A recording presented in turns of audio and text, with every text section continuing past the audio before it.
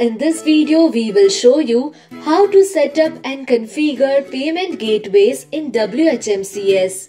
If you want to configure a payment gateway in WHMCS, then first of all, log into your WHMCS admin panel and then go towards Setup, Payments and then Payment Gateways. Now enter your admin password again and then click over Confirm Password. Now from this page, you need to click over All Payment Gateways tab. Now from this page, you will be able to see a lot of payment gateways available.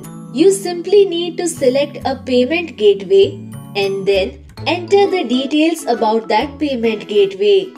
For example, we have selected here PayPal. So now enter all the details related to PayPal. For example, your PayPal email ID, API username, password, or if you have a different payment gateway, different credentials might be required.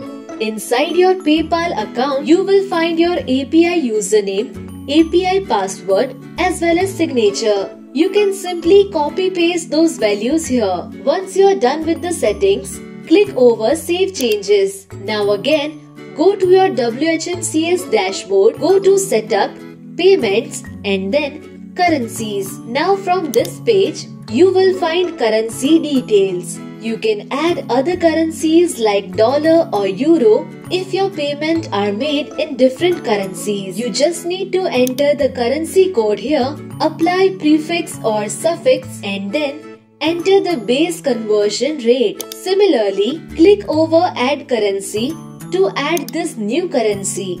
Now again, go to Setup Payments and then Tax Configuration. Now from here, you can configure your tax slab. For example, if you are charging GST with your customers, you can simply name it as GST tax. Enter the percentage of tax that is charged for GST and then finally click over Add Rule. You can also define country, state or region if you would like to generate the bills on a region-specific criteria. Once you have added this rule, all the invoices will be following this tax slab.